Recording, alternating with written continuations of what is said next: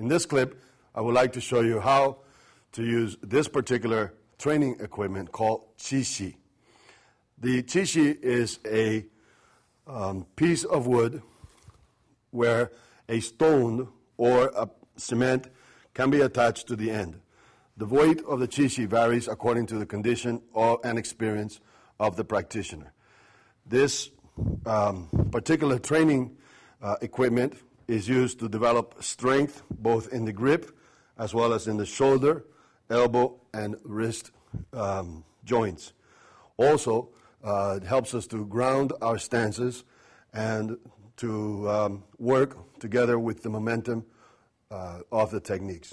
I would like to show you a couple of exercises that can be performed.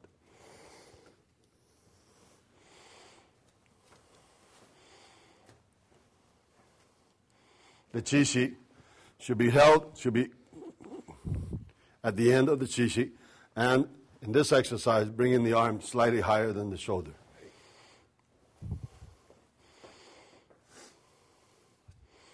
Working with the momentum of the arm. Okay, then the other one. Back, in between, chest, and exhale.